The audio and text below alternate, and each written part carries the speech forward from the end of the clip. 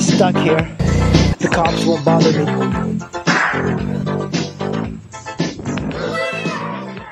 Hey guys, today I'm sitting on my SH150i and I wanted to talk to you guys about why you should be buying a scooter as opposed to a motorcycle. And this is something that I'll never be able to convince a lot of people because they see scooters, especially in the United States, as being like feminine and kind of wussy. But I love riding scooters and I don't really care what people think about me. These scooters are unbelievably good to have as a rider. And you can learn a lot of things that translate into motorcycling. But what I like about scooters is something that maybe a lot of people don't realize. If you're a douchebag, you can be an ultra douchebag by riding a scooter and get away with it. For me, that's a big plus because if I want to hop on the sidewalk and ride for a little bit, people just look at me and go like, oh, that's cute, that's a scooter. But if you're riding a motorcycle on the sidewalk, people are going to call the police on you.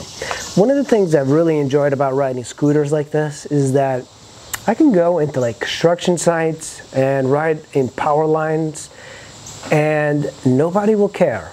And the bikes are so quiet that they almost sound electric when you're riding them. And riding in somebody's neighborhood, in the back, in the woods, it's kind of fun. You get really good gas mileage on it, so you're not going to be spending a lot of money on gas, and for $2 you can fill up the scooter and ride it for an entire day. On a motorcycle you're spending like $10 per fill up or more, and the beauty is that on a scooter you can really concentrate on other things as opposed to just riding a motorcycle at high rates of speed. On my Yamaha Tenere, I cannot have fun unless I'm going over the speed limit all the time, and that's one of the disadvantages. But on this, I can go 25 miles an hour and still have fun. The type of riding that I do on a scooter is different than a motorcycle because it seems like I can ride around neighborhoods and have an adventure. I don't have to go very far from home in order to have an adventure.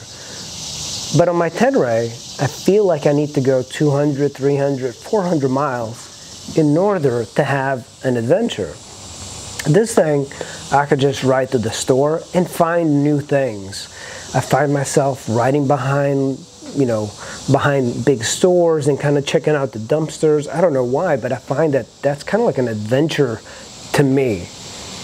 And scooters are just so easy to get in and out. Automatic transmission, twist and go, and there's so many types of scooters that you can get. So one of my favorite are the Nifty 50s. It's a 50cc bike.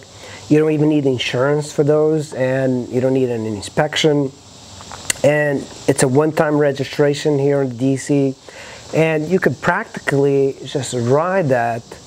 And because the engine is so small, if anything goes wrong with it, it's cheap to fix, especially if you get a Japanese bike. It's just incredibly fun to have. And this one is kind of a very different style bike. This is used as a motorcycle type of wheel size, so that makes riding a lot more motorcycle-like than most 50s with small wheels. The small wheels are great because they seem quicker. Even a 50cc seems quicker than this. This is a 150, so it's much bigger than a small scooter, but it looks small, so you can get away with a lot of things. Scooters are kind of like the yoga of working out.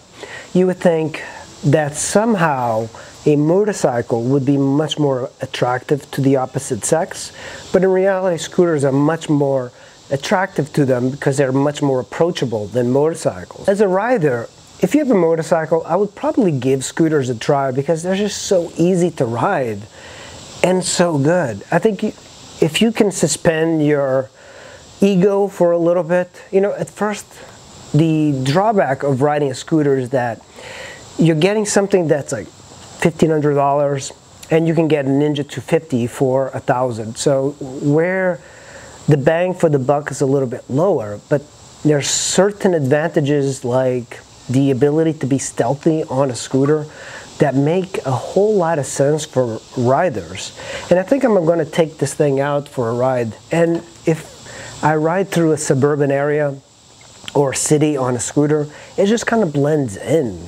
And I'm actually considering selling my Honda Africa Twin in Europe and buying a scooter like this, because I can actually do touring on this. I don't need too much. The downside of this particular one, of course, is the gas tank is underneath the seat, so you can't use the seat for luggage carrying. But this is a really good scooter. I really like this one quite a bit. I used to have an Honda Elite, which was the lead, and it was 110 cc's. This is 150.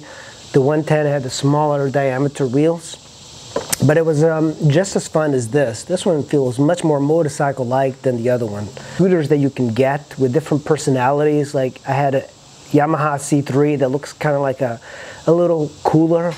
You can get a Honda Ruckus. Those are super popular. Yamaha Rivas, Yamaha Zumas. There's so many, and you can get amazing deals on scooters, especially in the DC metro area, because people are not into scooters. But scooters make a perfect vehicle.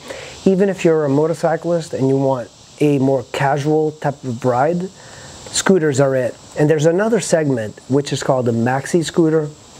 The maxi scooters are much bigger scooters, you know, like 250 cc and up.